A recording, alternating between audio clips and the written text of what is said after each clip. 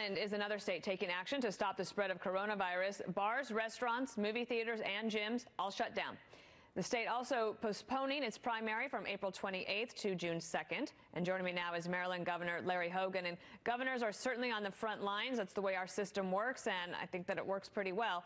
How are you prioritizing your decision making for all the things that you have on your plate right now? Well, Dana, it's really hard to do because this thing is moving so rapidly. You know, it's not changing on a daily basis or an hourly basis, but almost minute to minute, as you know, covering this. You know, the thing is changing, and we're just making decisions as rapidly as we can based on the best information that we can find.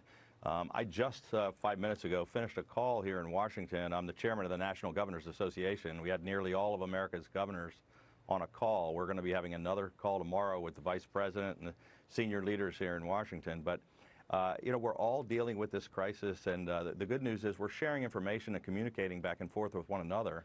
But the decisions are fast and furious. You know, I declared a state of emergency 15 days ago. I was the first state in the country to close all the schools last Thursday.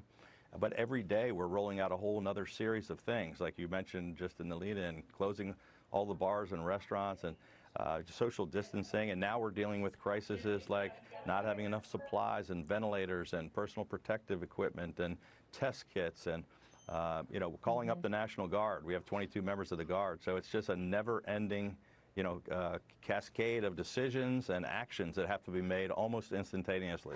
And are you getting much pushback from people who think that it's an overreaction, that it's too much?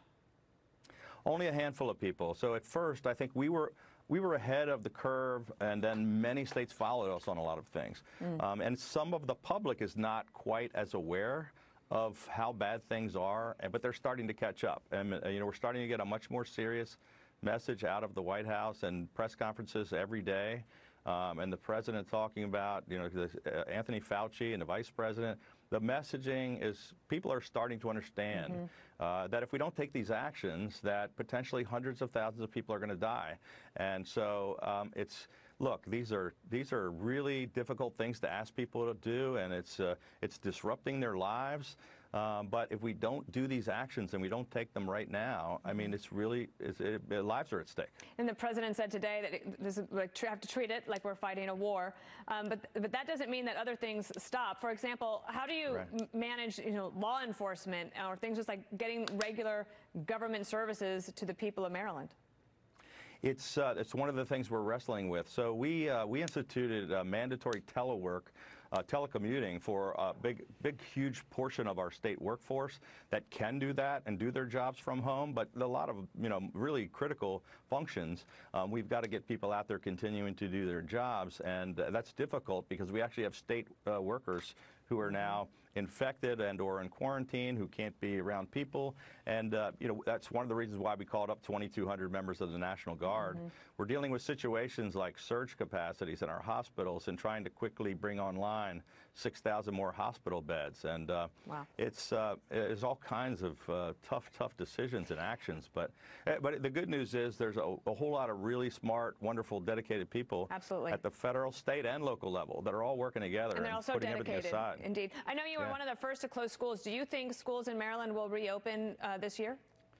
It's such a difficult question, and we had a big discussion about that today. We had a discussion amongst all the governors about that today, and among our professional experts in Maryland. You know, we have a coronavirus emergency response team made up of the best doctors in the world from places like Johns Hopkins and NIH and the University of Maryland, all these really smart guys, and the folks at the federal level who just don't know. We're talking about bending this curve and about where the peaks are going to be and what the surges are going to be. And it's just, you know, we don't know what it's going to look like in a couple of weeks. We don't know what it's going to look like a month from now or 2 months from now. I know that there's been some discussion about whether or not schools will be able to open before the end of the year, but we haven't quite yet made that decision. We closed schools for a couple of weeks, extended spring break, to give us time to reassess and figure out a way to allow kids to be able to how are we going to continue to educate the kids from home, do this by computer and or sending home for smaller, younger kids, work programs so they can do work from home. If there's anything, I'll give you a last word here. It's anything that you really want, citizens to know. I know you're the head of the National Governors Association, and I thank the governors for all that they're doing. Is there anything that you're really asking for citizens to do right now?